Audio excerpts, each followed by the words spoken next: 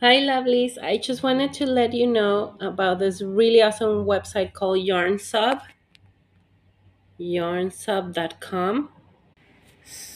So inside of it, you can pretty much type whatever brand or line of yarn you're looking for.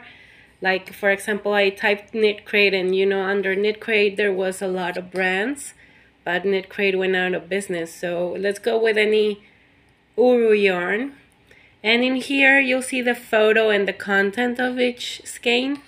And from there, you can find different suggestions for substitutions and a percentage of match. Some of them are a very good match, some of them are not so much.